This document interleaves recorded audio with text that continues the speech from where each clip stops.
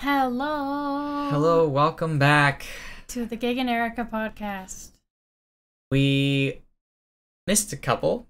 Was it a couple or was it a... We have not been good. We've been posting like 2 a month and that's it, instead of 4. Yet we've been very dedicated to streaming on Twitch. Yes, that's taken up most of our time, and then suddenly it's Sunday and we're like, oh, we didn't do a podcast. Yeah. So if you miss us, check out our Twitch channels. They're linked below in the description. We really enjoy just hanging out and chatting and playing games. Mostly chatting. Yeah. But yeah. Last week I was so excited because I was like, we can film a birthday podcast for me because my birthday was on a Sunday. Mm-hmm. And then we didn't do it. We'll just say we took the week off because it was your birthday. Sure. That's the official statement. Yeah. And then the week before that, we were camping. So we can talk about that a little bit too. That was fun. That was really fun. We needed to get away. Yeah. We went to Cumberland. Well, Courtney, Cumberland, Comox. We stayed in Courtney, then Cumberland, then Tofino, then Arrington, and then Courtney again. Yeah. All on Vancouver Island, BC, Canada. Yeah. Courtney is where I grew up, so we stayed with family the first night, and then we went to a campground in Cumberland. And yeah, we had never been, we've been together for almost 6 years, and we have never camped together. So that was a cool first. And it was a lot of fun. Yeah. I enjoyed that a lot. I think we should plan another camping trip. I don't know if we'll do it this summer. Maybe. Depends. I think work is going to come back for me fairly soon, so hopefully I'm going to be busy with that. Yeah. Then I'm going to be juggling work, streaming, and school. So you can do it. I can do it. I can do it. Yeah. You hadn't been camping in a long time either, right? No, for me it was like my family, my mom's side, we say that we go camping, but then we stay in cabins, you know? Sometimes we do camp in tents, but it's like glamping, you know?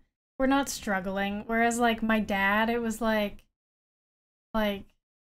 let's go out to the middle of nowhere and like not go anywhere else and just, you know, like basically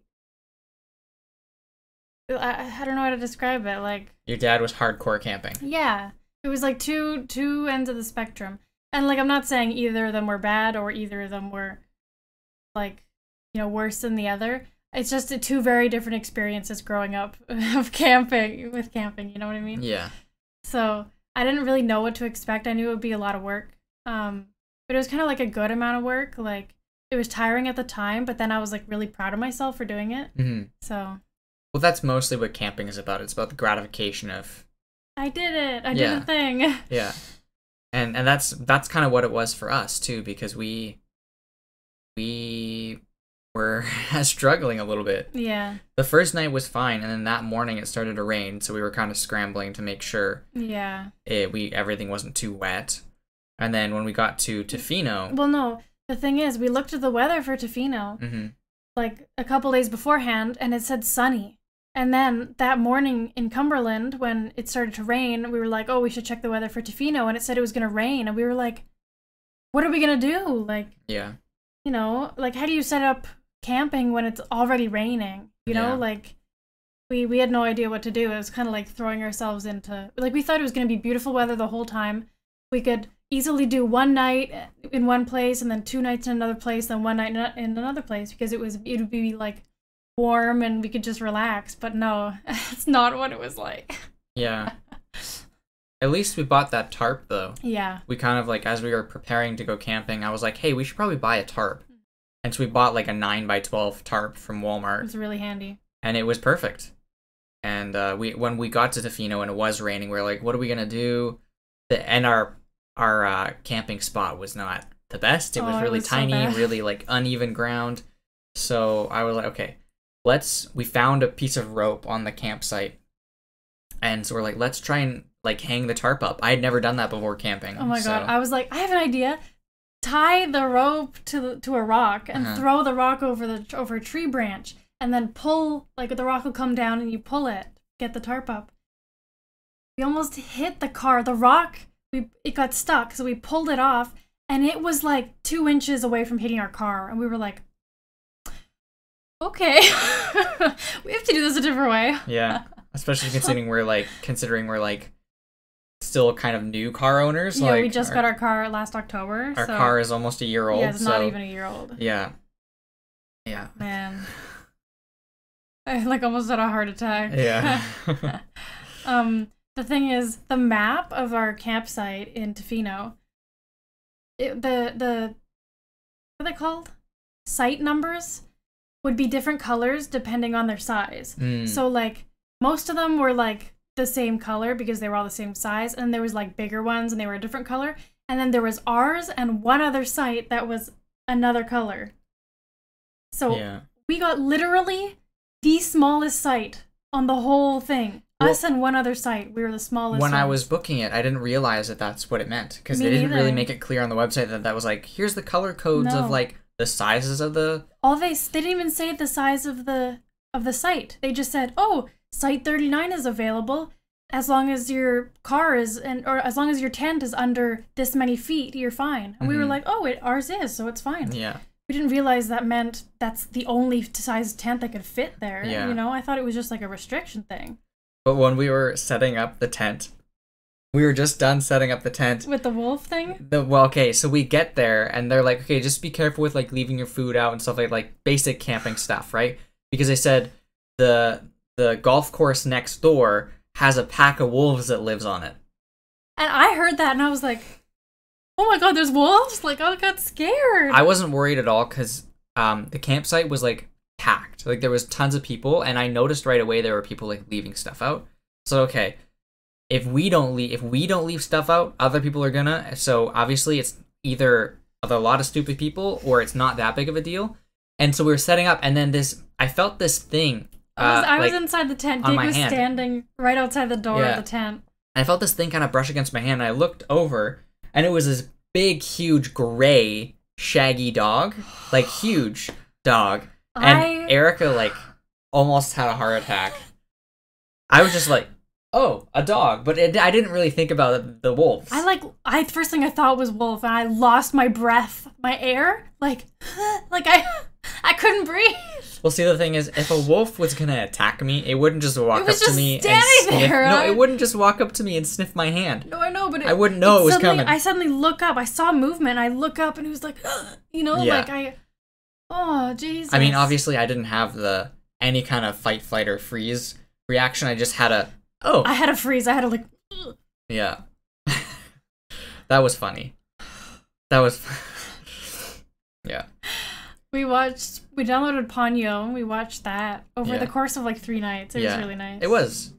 We watched a lot of Survivor on that trip. We watched, I think, 2 seasons. Which, I don't know if we've mentioned this in a recent podcast, but we've been watching a lot of Survivor. We're on season 9 now. We're taking a little break. Yeah. Just because we haven't really had time to watch it, so. But yeah, we watched it from the beginning. We watched all the, like, I got so pulled into it. I used to really hate reality TV, and I still kind of do. But Survivor, I guess, is a little bit different. Maybe. Yeah, I think that's kind of what started us wanting to go camping. Yeah, probably. Oh, I've been saying for a couple of years I'd like to go camping, but you were like, I was against it. Yeah. Well, no, what started it was I saw somebody went on a trip, like a camping trip, in quotations, but they were just in their van the whole time. They rented a van, and they just slept in the back. And I was like, Gig, if we're going to go camping, we're going car camping. And that was our plan. That was our original plan. And we booked our sites thinking that we weren't going to have a tent. Mm-hmm. And then my dad was like, I have 3 different size tents if you guys want one. And Gig was like, yeah, let's do it. And I was like, okay, sure, we'll tent camp. But I don't think I will ever again. The last night we did sleep in the car because I just couldn't be bothered for one night to set up everything and put it back away. So what we just did was took everything that we didn't need that wasn't like, food and stuff and put it underneath the last night we were at a provincial campsite, so it was a lot nicer. It was. We put it underneath the like the picnic table, and I covered that with the tarp and like nailed it down and Except the food, of course, we had in the car. Yeah. We're safe. We're good. We're good campers, yeah. And the car was good. It just got a little bit hot But other than that, it was fine. I think the one thing that I actually liked about sleeping in the tent was that it was cold. Because no matter what, I overheat at night, so it was a nice, like, balance for me. I had, like, not a bad sleep, but I woke up a million times no matter where we were sleeping. Whether it was in the tent or... Whether it was in the tent with good weather, in the tent with rain, in the car, like, I woke up so many times. I could not get, like... And it wasn't a bad sleep. Like, I still woke up and, like, I wasn't, like, exhausted, you know? I was tired, but, I mean, like, I don't know. Well, that was the one thing I noticed about camping was we'd go to sleep at our regular time that we'd go to sleep, like, a little bit later. And then we'd wake up at, like, I'd wake up at, like, 5:30 or 6. But I'd be fine. And I think it's something to do with, like, the natural light. The crows. And the crows, like, the wilderness, kind of like the... Not the wilderness, but you know what I mean? Like, the wildlife. That's what I meant to say. Around you, kind of acting as a natural timer. Natural alarm clock. And I don't know what it was, but I wasn't as tired. I had more energy for things, even though I was, like... I'm tired all the time. Yeah. Right? Tired of certain things in the world. Oh, sorry, pardon me. And then, so that was our camping trip, and then the next weekend was Erika's birthday. Yeah, last Sunday, July 12th was my birthday. A week ago. I was emotional, I don't know why. You're always emotional on your birthday. Yeah, I never really have good birthdays. Like, I find, even if I try to set my expectations low, they still somehow it doesn't turn out great. Which, like, it's nobody's fault. Like, I know my mom's probably watching this. And it's not your fault. Like, it's nobody's fault. It just sometimes it just be like that. And like I had great times afterward. The day, like, I did have a good birthday like I had like a really nice meal at my dad's, you know. But just like the day itself, I just find it really hard for myself to be able to celebrate my birthday. I don't know why. But like the next day, you know, my best friend took me for lunch. And then the day after, like, Gig took me for dinner, and the day after that, you know, I went to my mom's for dinner. Like, it's been like a nice birthday week. Yeah, you had like a really nice birthday week, and I mean, I'm not complaining. I never get like a whole week of celebrations. Your parents aren't divorced though. Well, but I also, like, my family, it was always like just the one day, whatever, you have a cake, and it was usually like, for me, I remember birthdays being pretty pleasant, but I also don't really care. As I've gotten older, I've cared way less and less and less about my birthday, to the point where it's just another day. Like, I'd like it to be a special day, but if it's not, then it's not, right? For me, it's not that I want it to be a special day, it's that I get so stressed out about it that I can't enjoy it, and then I feel bad for not enjoying it, you know? I feel like it's the one day you can be selfish, you know, and do whatever you want. It's being too introspective.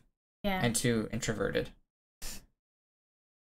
I just realized we're recording on the on my stream thing, and it has my follow goal on there. Oh my god.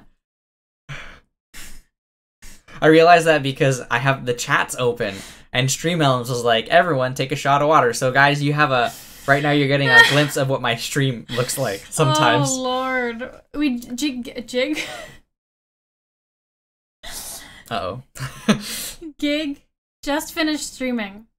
Am I drunk? No. I haven't been drinking. Gig just finished streaming, and then we started recording. So... Just ignore that. Yeah. Ignore I mean, I could always crop it, but I think we'll leave it in for the sake of... Yeah. But one of the other things related to your birthday was I bought you a ukulele. Yeah. Like a month ago, yeah. I was like, Gig, I know what I want for my birthday, and I want it now. Yeah. So that's what happened. Yeah, it was really nice. And you need to start practicing again. Just play for fun. Yeah, I used to play, when I first got it, every day. I'd practice. Practice the chords. Yeah. You gotta get through that beginner's book, and then take some lessons online. Just watch some YouTube videos. Yeah, I will. Yeah. We have our podcast YouTube page open. And I just keep looking at my hair. I'm like, wow. Like, at the time, I don't think it's nice. But looking back, I'm like, it's so nice. I know this is random, but... Like, okay. You're just a cutie all the time. Okay, this thumbnail, Podcast 28 YouTube Rewind. Dang, she looking good. 25. 25 things that traumatized us. Beautiful hair. We should do a ghost stories podcast. I'm down. I'd like to look up, like, try and find stories that people have written that seem legitimate. Like, people go, this happened to me and I can't explain it. You know, I like that kind of thing, where it's like, this is weird. I really liked that podcast we did. It was a long time ago when we first started.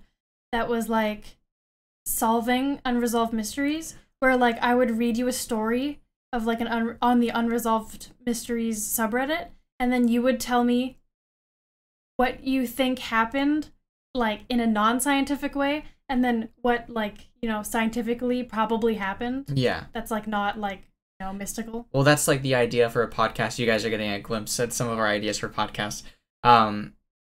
Gig Explains, which I think we've talked about briefly. We've done it before. Have we done it? Yeah. Oh. Ow. Ooh. Podcast 31. Oh, okay. But I'd like to do another one of those. Those are fun. I love that. Because the thing is, I'm so curious. I gotta know the answer to everything. I'm like, Gig, what's this? And he's like, well, if I were to think, it would probably be this, you know? And he's like, but I'm not 100% sure. But that's what makes sense to me. I don't know. I just love that dynamic. And I really like going, like, I like it when you ask a question, too. I think we talked about this in that podcast. Yeah. But I like it when you ask a question and I can go, not being like, oh, I know the answer, but being like, what could be the answer? And trying to use as much of, like, deductive reasoning and as much logic as I can with as little information as I can to come up with an answer. Like, I think that's cool. I think that's fun. I really want to get better at podcasts. Yeah. I want to be able to do green screen again. I want to, like, I just have so many goals for the podcast, but we need the room to do it. Yeah. Well, I think we should make this a short podcast. Yeah. I'm tired and I have some homework to do. I'm thirsty. Yeah. Well, there's water here. I don't want to open it on podcast because it's so loud. It's like that meme I heard, or like, I don't know, there was like a video that was like people with hydro flasks, and it's literally just sound it's like this. Like just over and over and over again. Like it keeps going like on a loop. Like it never ends. Yeah. Well, it's open now, so. Yeah, might as well take a sip. Hydra homies. Salute. Salute. Oh yeah. A valuable heart sticker. It's hard to see. It's blown out. Nope. All right. Well, I think we'll call it here. Thank you guys so much for watching and listening.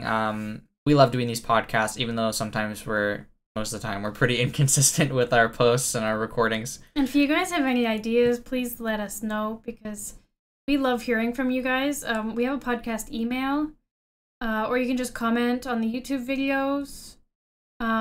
We're trying to update the audio, putting it on Spotify and Apple Podcasts, that type of stuff. We are behind, so just bear with us. But if you're watching the video version, thank you. I find it more pleasant to watch podcasts that have videos. Yeah, me too. I don't know. I like being able to see the people talk. Yeah. Because I think I have a hard time sometimes understanding what people say if I can't see their face or see their mouth, specifically lip reading. Yeah. But anyways. I know what you mean. Yeah, thank you guys for listening and watching. And we'll see you guys next Sunday. Yeah, if you guys have any questions for us, like, we talk about this kind of stuff all the time on our streams. I'll bring it up again. Our Twitch streams are linked below in the description. Yeah, it's just our names, so like Gig Morton and Erika McKittrick. Yeah. That's it. We stream almost every single day of the week, so check us out. And if you have any questions or just want to chat, we're there. Yeah. All right. Thank you so much, and we'll see you next time. All right. Bye.